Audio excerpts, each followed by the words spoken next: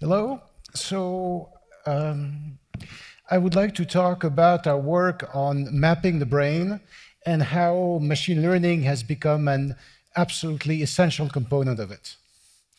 So I'm going to talk about the brain, but I'm just a lowly computer scientist. So I tend to think about these things as computers with circuits, except of course, what we are dealing with is that. And in the brain, the circuits exist, of course. They are in wetware as opposed to hardware. And that wetware is made of neurons, connections, called axons and dendrites, and connectors, synapses. So one of the things we would like to be able to do is to generate the map of all this, the circuit diagram, with the hope that someday we might understand how it works. And why would we want to do that? Well, first, because it's fascinating. It's one of the big questions of science. What is the brain? How does it work? But this conference is about applications, and there are many. Because, of course, if you understood how it works, you would also understand better what the effect of diseases are, how they affect the brain, and how you could try to cure them. So a big one are all the neurodegenerative diseases. And for people like me with gray hair, we of course all hope that we make great advances really quickly. And what are we going to use to do this? Well, we're going to use images. And these images are typically obtained with microscopes. So here's an example of you take a poor, unsuspecting rat and you open his skull. And that's what you're going to see. Because these rats actually have been genetically engineered so that when you shine a laser light on it, it fluoresces. The part of the brain circuitry fluoresces. So if you zoom in a bit more, that's what you see. So that's done with what's called a two-photon microscope. This is optical microscopy. And these things here, this spaghetti soup, are these dendrites and axons. In other words, the wires that connect the neurons. And then you can zoom even more, and you see this. So this is done with a different kind of microscope called an electron microscope that has a much higher resolution. So this was a pixel here, a dot in this image, is 1 micrometer cube. A dot in one of these is 5 nanometer cube, which means 200 times higher. So at this resolution, what you are seeing here, you see inside the cells. So you see the neurons, and within the neurons, you see things like mitochondria. I'm nearsighted that I don't see the synapses, but they are there. And what you would want to do is take this imagery and essentially produce a 3D structure that represents those brain structures. And one way I think about this, it's like Google Maps. If you start with Google Maps, as you zoom in, you will see overlays that represent the roads, the rivers, the towns, whatever. This is the same thing. This is Google Brain in some sense. You would want to be able to do the same thing and to create those overlays. The problem is, you've all heard the term big data, but this is really big. So I think one of the previous speakers mentioned petabytes, lots of petabytes. I'm going to go one better. And if you count in a brain, typical human brain, 100 billion neurons, 100 trillion synapses. I mean, these numbers are so big they don't mean anything anymore. And if you were to take a human brain and digitize it at the resolution I just showed you, it would take, so that's a heptabyte, I think 1,000 exabytes, just to store the data uncompressed. So that's not a number that means anything to me, but just to put it in perspective, a few years ago, I read that Amazon, the company Amazon, had a total storage capacity of 1 exabyte. Okay, times has passed. They probably have more now, so let's say twice more. You still need 500 Amazons to store 1 brain. That's a lot of data. And so that has now become the bottleneck. We know how to acquire the images, but we don't know how to store them, how to process them, how to extract useful information for them. And having an army of PhD students draw on these images by hand is not a solution. It just doesn't scale up. So that's where machine learning and more generally computer vision is going to be needed. You need it to actually make sense out of this. And I'd like to show in the remainder of the talk how to do this for 2 specific problems. One is how do you delineate this, how do you follow these wires? How do you untangle this spaghetti soup to see what's connected to what?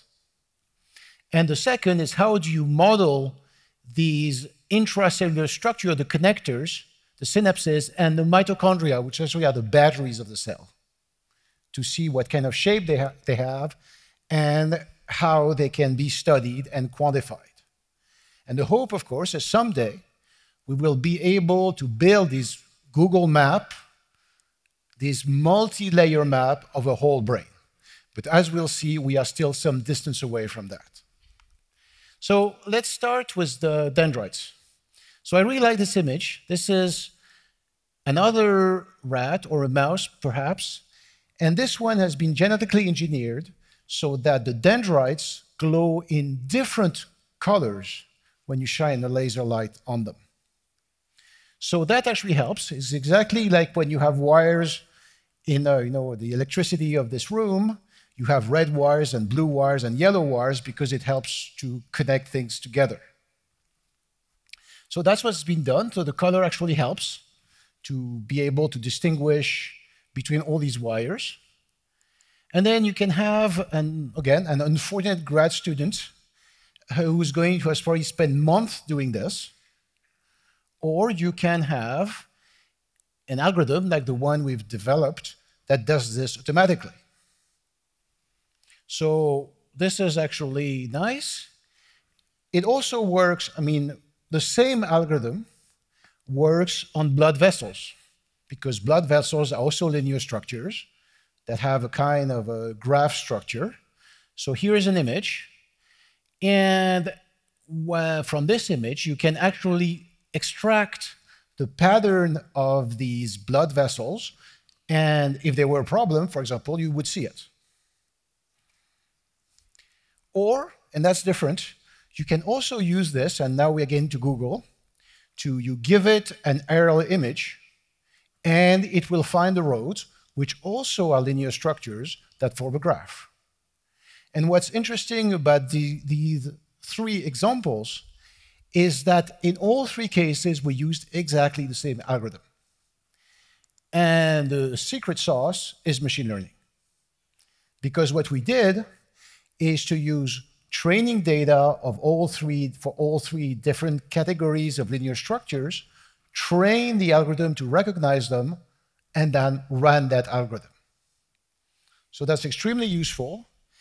And in a practical setting, it's even more useful because this has been alluded to several times. It's very hard to get, that's actually the roadblock for all machine learning algorithms. You need the data. You need to bootstrap the thing, and acquiring your data is hard, expensive, and painful, generally speaking. So what these machine learning algorithms allow you to do is to train in one domain, for example, on the roads where delineation is actually relatively easy because it's 2D. And then with a little more training data, retrain for the more complex domains. And that is actually, it's a technique known as transfer learning. And that probably also will be a key component of making these things truly practical. Okay, so that was the linear structures. Let's talk a little bit about these at the higher resolution, these synapses, the connectors, and the mitochondria, which are these things, which are the battery packs that are in our cells and allow them to function. And why are we interested in those structures specifically? Because, well, we are trying to build, to find out how an electric circuit works. So these are critical components, and it has been observed that in neurodegenerative diseases, these, they're called organelles, get deformed. They get messed up. But messed up is kind of a vague, it is a very vague word, and neuroscientists want actual quantitative descriptions. They want statistics about them. And that's what we're going to give them. So again, here is the data we start with. This is the electron microscopy stack. I should have said that when I talk about images, in general, I talk about stacks of images because we are looking at the volume. So the same at a high resolution, we're going through the slices. And from these slices, we can find mitochondria using a deep net called the UNet, which has been shown in again in a previous slide, in a previous talk. We can find the synapses, and from this we can produce a raw result. These are the mitochondria in that particular brain volume. And then we can clean them up a bit to get this. And